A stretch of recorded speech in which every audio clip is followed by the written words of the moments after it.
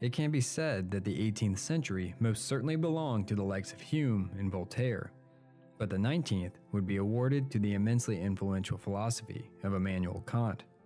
As said best by the philosopher and historian Will Durant, it was Kant who labored best to rescue mind from matter, who argued so irrefutably, because so unintelligibly, against the uses of pure reason, and who, by the prestidigitation of his thought, brought back to life, magician-wise, the dear beliefs of the ancient faith. I believe it would be foolish and near impossible to capture the immensely complex philosophy of Immanuel Kant in just one video, so instead we will focus on aspects of his Transcendental Idealism, namely on the claim that the external world is unknowable and that the reality we know is only mere interpretation from our mind. Keep in mind as we continue that your interpretation may differ slightly than my own. Before getting started, I would be incredibly grateful if you would subscribe to the channel. I post videos relating to Eastern and Western philosophy every week. I would like to begin with a quote from Kant himself.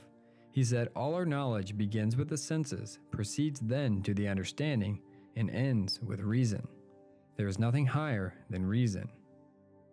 Beneath the surface of this statement from Kant, there is much to unpack. First, that there are two distinctions of knowledge that must be understood: knowledge that is a priori and knowledge that is a posteriori. A priori, meaning in Latin from the former, refers to knowledge that can be known without experience or data from the senses. A prime example of this, as said by Kant, is mathematical equations, for we cannot conceive that 2 plus 2 can or ever will in this world or any other equal anything but 4, because 2 plus 2 and 4 are one and the same expressed differently. Likewise, we cannot begin to think that the shortest distance between 2 points will ever be anything but a straight line. A posteriori, meaning in Latin from the latter, refers to knowledge gained through sensory experience and cannot be understood independently of reference to sensory knowledge. For example, the statement, "My dog is black," would not be knowable without first gaining sight confirmation of his black color. This knowledge, unlike a priori knowledge, is subject to change upon one gaining broader evidence. Second, we move to the senses. For Kant said, all knowledge begins with the senses. In order to understand Kant, we must understand the terms phenomena and noumena as he understood them. He believed that all objects can be categorized as one or the other. In regards to phenomena, Kant explains this term as the realities or appearances that are interpreted from our minds. And in regards to noumena, he explains this to be the things that exist regardless of our mind's interpretations. Kant claimed that this knowledge will always be unknown because we only have the ability to know the world that is presented to us from our mind. Kant does not mean to convey that an external world outside of our mind's personal perception does not exist, but only that our mind limits reality.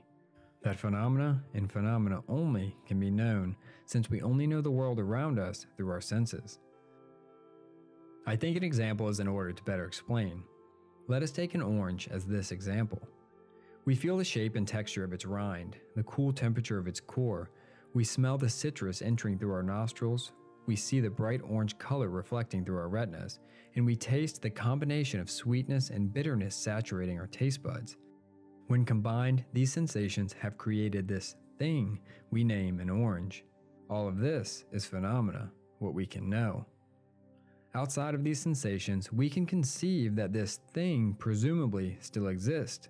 This is noumena, and will always be unknowable as our sensation, Kant believed, is all that we can truly know. Anything else is only speculation. This is the limitation of the mind. He believed that speculation about noumena should be avoided and said that metaphysics is a dark ocean without shores or lighthouse, strewn with many a philosophic wreck. Instead of this speculation, we should spend our hours examining our own mental abilities and how they relate to what we perceive in our own personal reality. By this self-examination, he thought we would learn more about important philosophic questions. With this view of metaphysics, I suppose Kant, as said by Durant, did not foresee that the greatest of all metaphysical tempests was to be of his own blowing. The effort to answer these problems that transcend sense experience Kant calls his transcendental philosophy, and is not so much concerned with the objects as with our a priori concepts of objects. Even so matter-of-fact a man as Schopenhauer and rabid a heretic as Nietzsche accepted him, and looked upon his reduction of the world to mere appearance as the indispensable preliminary of every possible philosophy. In future videos, I plan to expatiate on this as well as other aspects of Kant's philosophy. I attempted to explain this small part of Kant's philosophy to the best of my current ability, and as said earlier in the video, the identity and credibility of this philosophy remains debated. I hope this video has helped you understand this one aspect of his incredibly complex philosophy. If you would like to learn more about Immanuel Kant, Will Durant recommended starting with Wallace's Kant, and for a great criticism of the work, to read Schopenhauer's World, Will, and Idea. I could also recommend reading Durant's section on Kant in his book The Story of Philosophy. I will put the links to these as well as the audiobook version of this work of Durant's in the description below. I hope this video has helped you in some way. If so, don't forget to subscribe to see more on Eastern and Western philosophy. As always, thank you for talking philosophy with me. Until next time.